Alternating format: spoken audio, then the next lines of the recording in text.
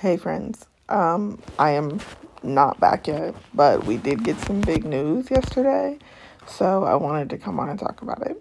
Variety posted this update piece. I definitely suggest going to their website and checking it out in full, but mainly it goes over the Strange New World renewal for Season 3 and the June 15th launch of Season 2, the Lower Decks renewal for Season 5, as well as the premiere coming late summer, which is when it has been releasing for the last couple of years, is right at the end of the summer.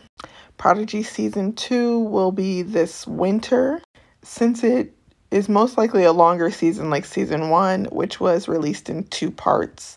The first half of the season took hiatus, and then the second half of the season, I presume Season 2 will be similar format. We already know that the final season, Season 5 of Discovery, will be in 2024.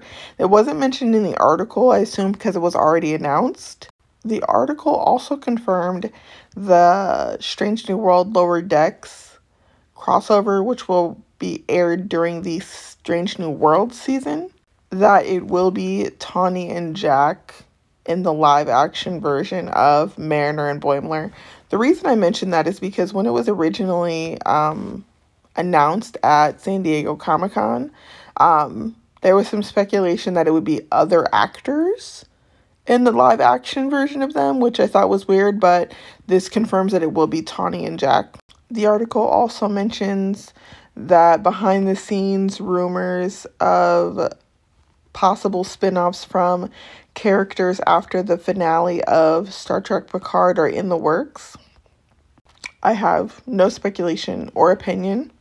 It also mentions the longtime rumored / slated Starfleet Academy show, as well as Section 31. It specifically mentions Michelle Yeoh in the article. I have always retained belief and faith that this show will star Michelle as intended. Of course, we have no idea what the future holds, but I firmly believe nothing is impossible. Anyway, that's the news. Hope to see you guys soon.